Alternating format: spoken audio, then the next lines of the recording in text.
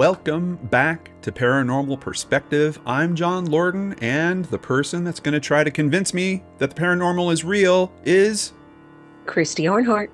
And we're back. All right, Christy, what do we have this week? This week, I thought that I would talk about shadow people. I don't know if anybody on the show is familiar with shadow people, but to be honest with you, this topic really freaks me out. I have a personal experience that I'll share that involves this, but all right, I like it. It's one of those situations. Have you ever felt that you'll bring evil on yourself just by talking about it? Oh, you're not going to make me bring up the evil broom again, am I? I told you about how I'd scare myself with the evil broom. Yeah. Okay. I'm glad that didn't keep. Veered have a problem. Yeah. But yeah, this one, it freaks me out. Okay. Let's hear it. So, if you watch or you read anything paranormal, you have run into shadow people. I thought that this was a relatively new phenomena, but it's not. I mean, there's basically shadow people look like someone is standing in front of you or near you, but there's a void. You see the outline of a person, but everything in the middle's black. Which is unsettling enough, You feel like you're being watched. You feel like you're not alone. And people, I've got a couple of videos. I've got a picture to show. These things show themselves. It's not just a feeling. Now, surprisingly, a number of religions believe in shadow people. And it comes in all different forms. Some of them think they're spirits from the other underworld. Some people think they're spirits in a dimension that we can't see. They think they're aliens, time travelers. The one I like is people in a parallel dimension and we're seeing their silhouettes. I thought that one was really neat. I like that one a lot. Yeah. But yeah, they've been a staple in folklore. Some of the most famous ones are jinn, which is, the Islamic genie. Mm-hmm. And they are nothing like you hear about on Aladdin. You do not want to mess with a jinn. Do not.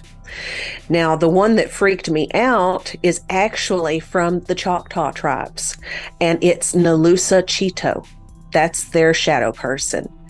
Now, it says Nalusa Cheeto, also known as Impa Shalup, was known as the soul eater, a great black being.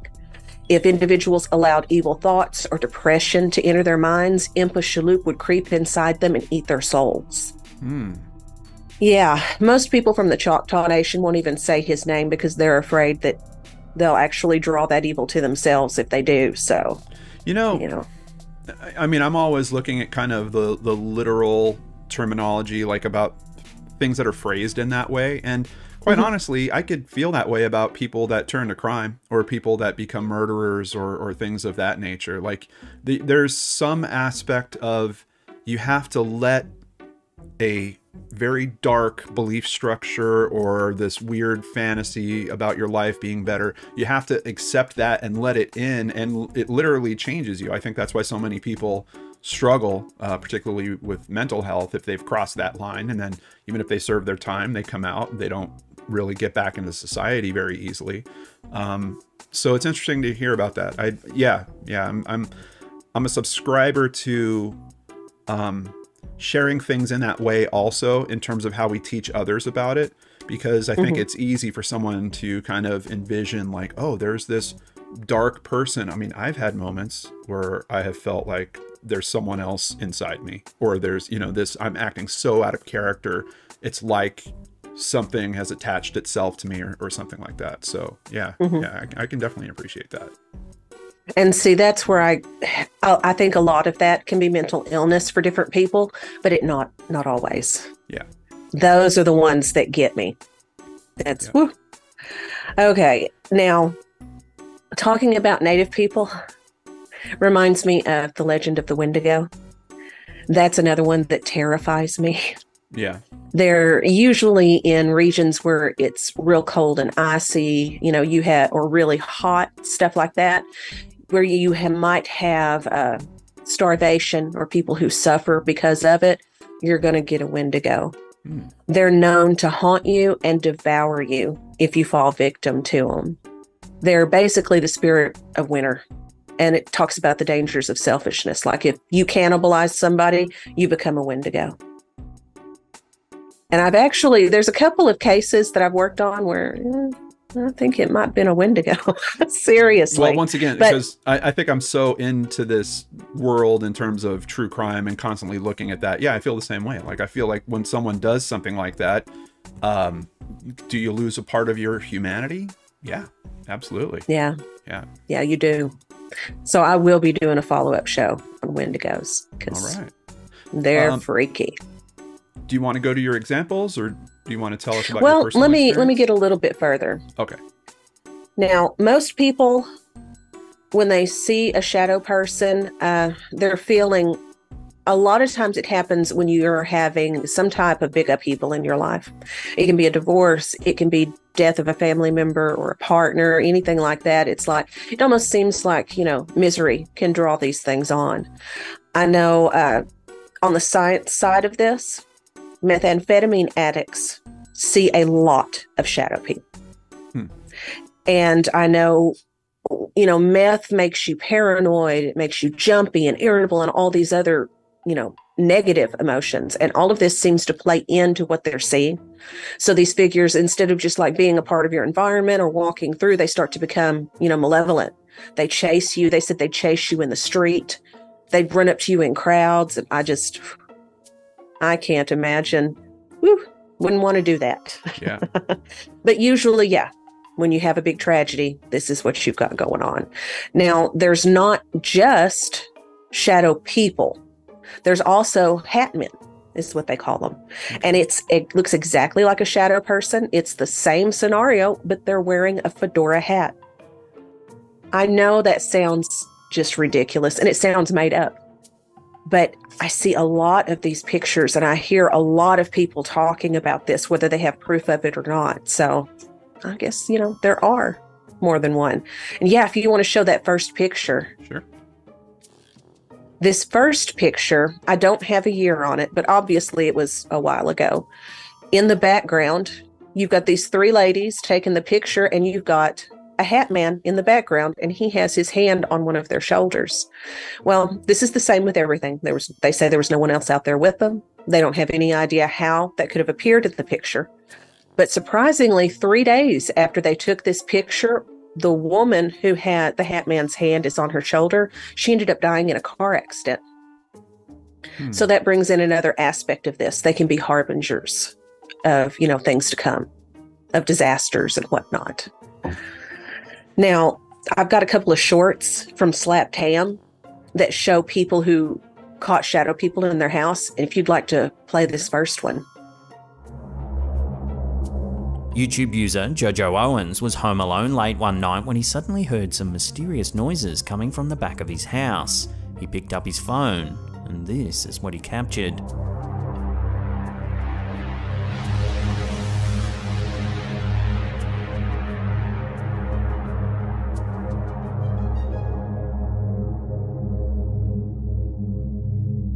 He goes to investigate the mysterious shadow.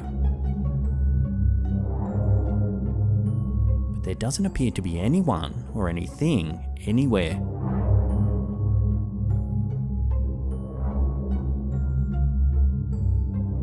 So who or what caused this creepy shadow? Love to hear your theories on this one in the comments down below. And that's usually the way it is. They just kind of come out, walk through. As if that's not disturbing enough. Yeah. I'm going to save my analysis for after. Let's go ahead and... So this is the next one. For some time now, TikTok user DinoNugget741 has suspected their home might be haunted. They started filming this eerie footage after they heard some strange noises happening at nighttime.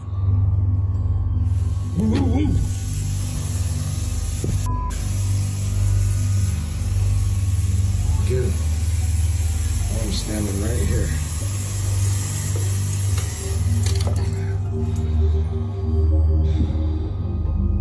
Did you catch that? An eerie black shadow passes by in the background.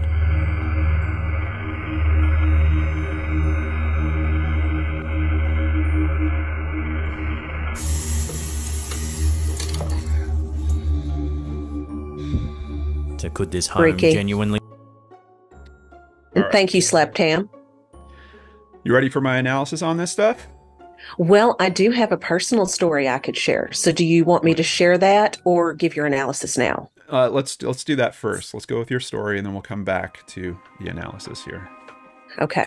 Well, this is something that I don't talk about very often, so you guys are lucky. Okay. I have had my own experience with a shadow person, and it's something that still bothers me. The first time I ever moved away from home, and I mean, I had lived around my home in different cities, but this was like a 4-hour trip away. It was the furthest I had ever been. I was in my 20s, living with roommates.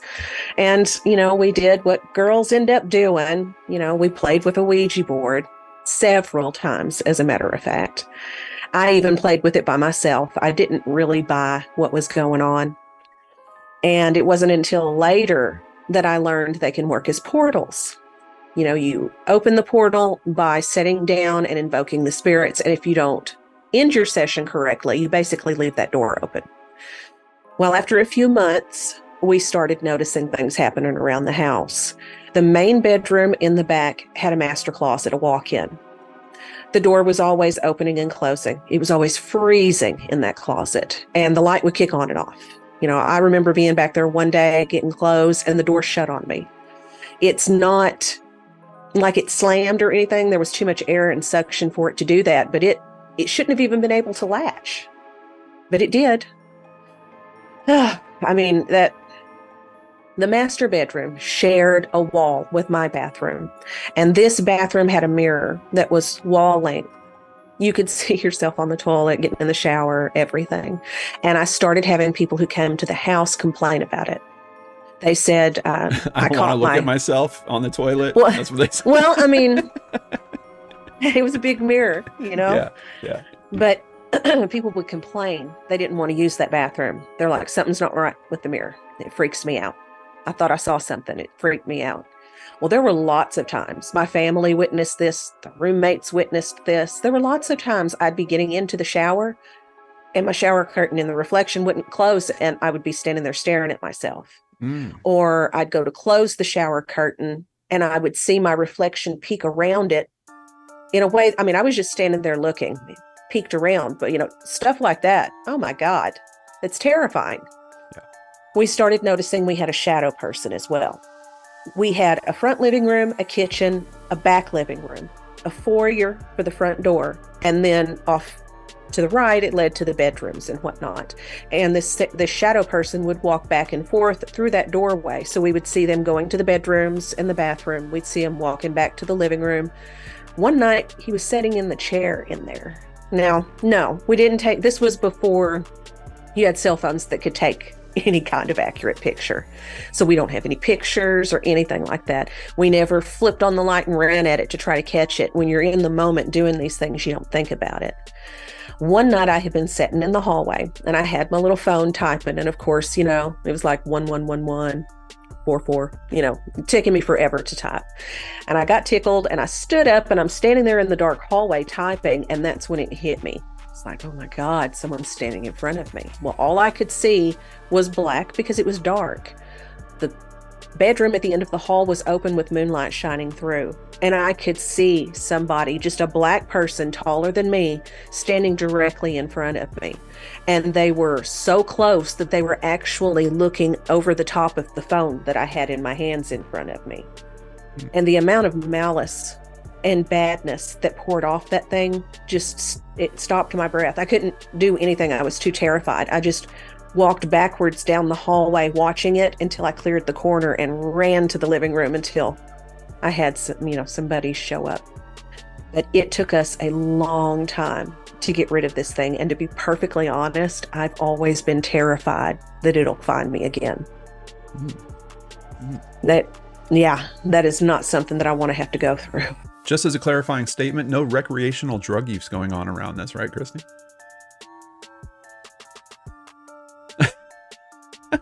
Okay, we'll take that as an answer. Don't say anything. Don't say anything. We will take that as an answer. All right, let's get back to these real quick, because you guys know me. My thing is always looking at individual instances and trying to figure it out. Like it's one thing to conceptualize like, oh, there's this big topic and there's all these different things. They're all pointing to this big truth. I've always been a person that's like, all right, show me the evidence. Let's look at that one instance and figure this out. So for this video, the one with the sink, first of all, the intent of this, I'm a content creator, right? If I was going to make a video like this, and I believe that this was someone that was making a video for this purpose, the way that he startled himself, like, and they thought, oh, good, the camera's now facing the wall. They could go ahead and cut through the door, and that would let him turn back around and make it look like everything was empty. The guy got caught, is what it seems like to me. You know, I watch a lot of sleight of hand, like magic stuff. I've done the masterclass by Penn and Teller. Like, this particular video feels like a setup for a magic trick that just didn't get pulled off. Both of them, I don't know that they're not fake. They were some of the best examples of what it would be like to be there with a shadow person, them moving around. Yeah, so yeah, this one. There's so many ways you could fake it. Yeah, and this one similar. I don't want to replay it because it would take enough time, but there was several doors in that other room that they eventually get to. Someone could have just cut through one of the doors. Something else I noticed in that back room, they had a big light rig, like even bigger video lights than I'm using here. So it just, once again, it's different because we are now in an age of content creation where people are getting attention by making, like, I can't tell you how many times I watch videos on Facebook that literally drive me nuts. I saw this ridiculous video of this woman that was supposedly proposing to her husband in an airplane. The whole thing was faked. Like, they had a legitimate set. They were on a set of an airplane and faked this whole thing where she got up into the overhead compartment and she was like dropping rose petals on him, and he's getting mad at the guy behind him. He thinks he's giving him rose petals. Like, it was so dopey and faked, but with high production value. Like, they had at least 8 actors on that set. It was a legitimate airplane set. So that's part of what I struggle with in terms of a lot of this modern. And by the same token, to your point, like, we have cell phones now, we have cameras everywhere. These moments, if there's real moments out there, someone should be capturing them, and you would think that those would float to the surface. This kind of dings it for me because you've got these other people that are just, hey, I can fake something and I can grab some attention, and hey, look, I got 20,000 views or whatever. This one I looked at when you first sent to me, and the first thing I was worried about this part 2 here, where it's saying that I don't think a person's hand is on anyone's shoulder here, but what called my attention about it was a weird shape. And I was just thinking, is this like a bad Photoshop job? But honestly, it doesn't look like it. The kind of what's happening with the video, and I know it's been distorted because this is on YouTube, it's been screen captured, it's being zoomed in, but the quality of the video that I can see, like in the white over here, matches the dark over here. So unless this was a video that was made after that special effect was put into place, and even then it wouldn't look exactly the same like it does here. I think this thing is there. I do think this fedora thing is there, but I don't think there's a hand that's touching her. I think her shoulder just ends there, or she's wearing some kind of clothing that has a hard angle off the shoulder. And you're just seeing the gap because maybe she has a collar, this lady that's in the front right here.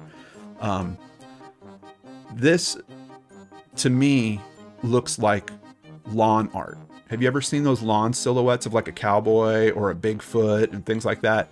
Yeah, and I've actually seen people online. They're like, I caught a ghost. I'm like, no, it's a silhouette, man. Yeah. So there's enough of these. I couldn't find one because basically I feel like it's Humphrey Bogart. I feel like it's a Casablanca standee almost.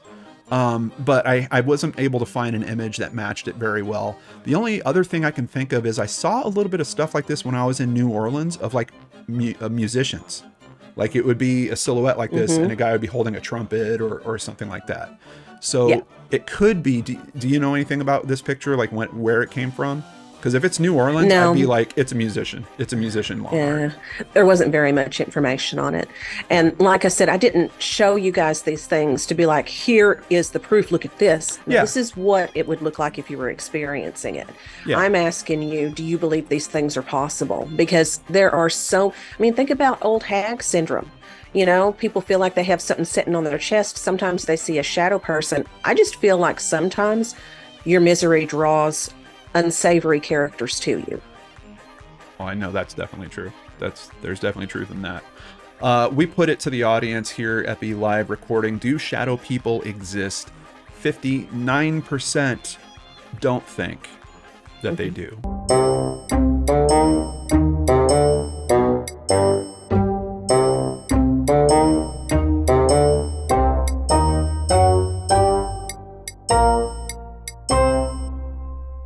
41% thinks that they do. And honestly, I don't know where I put my vote on that.